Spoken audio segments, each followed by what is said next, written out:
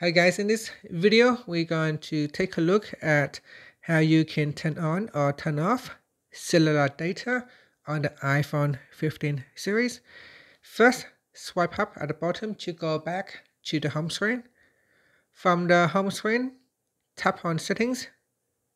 Then in the settings page, we scroll down and then tap on cellular. In here, tap on cellular data toggle button to switch it off or turn it on. Once it is turned on, you can also turn on or turn off data roaming. Okay, another option is to swipe down at the top to open up the control center.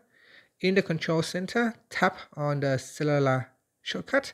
This is the symbol, the cellular symbol. So you can tap on that to quickly switch on or off cellular settings. So you can see here it is now switch off. If I go down here and switch it on, you can see this will switch on as well. And that's it. Finally, you can swipe up to go back to the home screen. Thank you for watching this video. Please like and subscribe to my channel for more videos.